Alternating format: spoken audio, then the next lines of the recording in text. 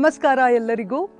ಇವತ್ತಿನ ಚಿಂತನೆಯಲ್ಲಿ ನಾನು ನಮ್ಮ ತಾಯಿಯ ಬಗ್ಗೆ ಮಾತಾಡ್ತಾ ಇದ್ದೀನಿ. ನಾನು ಹೇಳಿದೆ ನಿಮಗೆಲ್ಲ, ನಾವು ವರ್ಲ್ಡ್ ಹೀರೋಸ್ ಬಗ್ಗೆ ಮಾತಾಡ್ತಾ ಇದ್ದೀವಿ, ನಮ್ಮ ಹೀರೋ ಬಗ್ಗೆನೂ ಮಾತಾಡಬೇಕು ಅಂತ ಹೇಳಿ. ತಾಯಿ ದೇವರ ಮರುರೂಪ. ನಮ್ಮ ತಾಯಿಗೆ ನಾನು ಅಷ್ಟು ಇಷ್ಟ ಆಗಿಲ್ಲ ಅಂದರೂ ನನಗೆ ನಮ್ಮ ತಾಯಿ ಅಂದರೆ ತುಂಬ ಇಷ್ಟ. So I was Born by chance, not by choice. So ನಮ್ಮ ಮಮ್ಮಿಗೆ 4 ಮಕ್ಕಳು ಆಲ್ರೆಡಿ ಇದ್ದಾರೆ, ನಾನು 5th. So she was not anticipating me.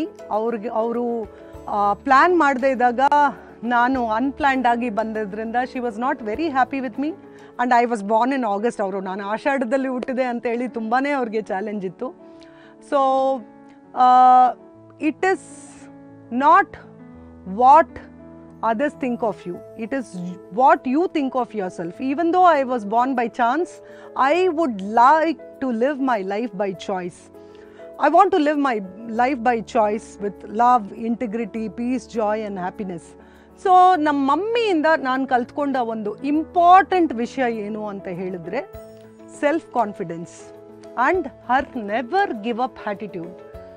So ನಾನು ಹುಟ್ಟುವ ಸಮಯದಲ್ಲಿ ಹುಟ್ಟಿ ಒಂದು 4-5 ವರ್ಷದಲ್ಲಿ V last all our properties. ನಮ್ಮದು ದೊಡ್ಡ ಮನೆ, ಬಯಲು, ಆಮೇಲೆ ನಮ್ಮದು ಗೋಲ್ಡು ಎಲ್ಲನೂ we had to give away. ನಮ್ಮ ತಾತ ಬಂದುಬಿಟ್ಟು ರೇಸಿನ ಚಟುವಟಿಕೆಯಲ್ಲಿ ಹೋಗಿಬಿಟ್ರು. 1973 ನಮ್ಮ ಅಜ್ಜಿ ತೀರ್ಕೊಂಡ್ಬಿಟ್ರು. 1993 ನಮ್ಮ ತಾತ ತೀರ್ಕೊಂಡಿದ್ದು. ಈ 20 ಇಯರ್ಸಲ್ಲಿ ಅವರು ದುರಭ್ಯಾಸದಿಂದ, ಬ್ಯಾಡ್ ಹ್ಯಾಬಿಟ್ಸಿಂದ, ಬ್ಯಾಡ್ ಕಂಪ್ನಿಯಿಂದ ಅವ್ರದ್ದು ಎಲ್ಲ ಆಸ್ತಿಗಳನ್ನು ಕಲ್ತ್ಕೊಂಡ್ಬಿಟ್ರು. ಸೊ ನಾವು ಬೆನಿಫಿಷಿಯರೀಸು ನಾವು ಕಲ್ತ್ಕೊಂಡ್ಬಿಟ್ವಿ.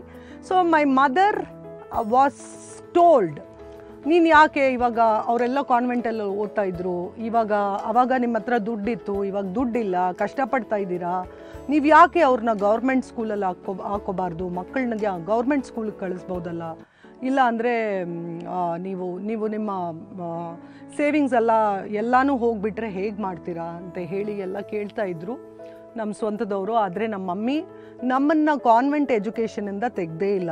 ಶೀ ಪ್ರಯಾರಿಟೈಸ್ಡ್ hour education, never give up attitude.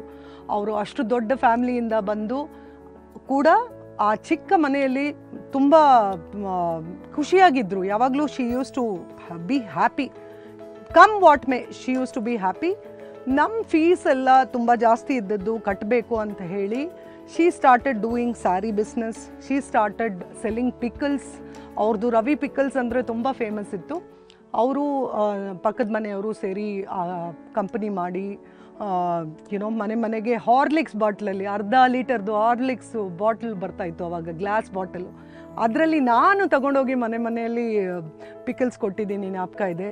ಆಮೇಲೆ ಲೋನಲ್ಲಿ ಸೂರತ್ತಿಂದ ಸಾರಿ ತೊಗೊಂಡು ಬಂದು ಕೊಡೋರು ಎಲ್ಲರಿಗೂ. She use to do small business and ensured ನಾವೆಲ್ಲ 3 ಹೊತ್ತು ಹೊಟ್ಟೆಗೆ ತುಂಬ ಊಟ ಮಾಡಿದ್ವಿ, ಒಳ್ಳೆ ಸ್ಕೂಲ್ಗೆ ಹೋದ್ವಿ, ಒಳ್ಳೆ ಲೈಫ್ ಕೊಟ್ಟರು ನಮಗೆ ನಮ್ಮ ಮಮ್ಮಿ. ಸೊ ಅವ್ರ ನೆವರ್ ಗಿವ್ ಅಪ್ ಆ್ಯಟಿಟ್ಯೂಡ್ ನನಗೆ ತುಂಬ ಇಷ್ಟ. ಆಮೇಲೆ ಅವ್ರ ಮೇಲೆ ಇಟ್ಟಿದ್ದ self confidence.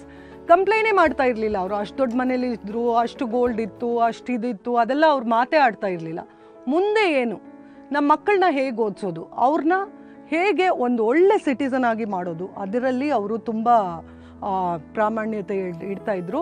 So absolute salute to my mom. I love Har and let's talk more about her in some other situation, in some other story. ಇವತ್ತು ಚಿಂತನೆಯಲ್ಲಿ ನಮ್ಮ ಸೆಲ್ಫ್ ಕಾನ್ಫಿಡೆನ್ಸ್ನ, ಆಮೇಲೆ ಆ ನೆವರ್ ಗಿವ್ ಅಪ್ ಆ್ಯಟಿಟ್ಯೂಡ್ನ ನಾವು ಯಾವಾಗಲೂ ಒಂದು ರೈಟ್ ಹ್ಯಾಂಡ್ ಲೆಫ್ಟ್ ಹ್ಯಾಂಡ್ ಥರ ಟೈಟಾಗಿ ಇಟ್ಕೋಬೇಕು ಅಂತ ಹೇಳ್ತಾ, ಮತ್ತೊಂದು ಚಿಂತನೆಯಲ್ಲಿ ನಾಳೆ ನಿಮ್ಮನ್ನು ಮತ್ತೆ ಭೇಟಿ ಆಗ್ತೀನಿ. ಅದುವರೆಗೆ ನಿಮ್ಮಿಂದ ನಮಸ್ತೆ ಹೇಳಿ ಹೋಗಿ ಬರ್ತಾ ಇರೋದು doctor R Vijaya Saraswathy. I love you to the Moon and back. Love your ma'am. What ever happens, do not trouble your mother. God bless you.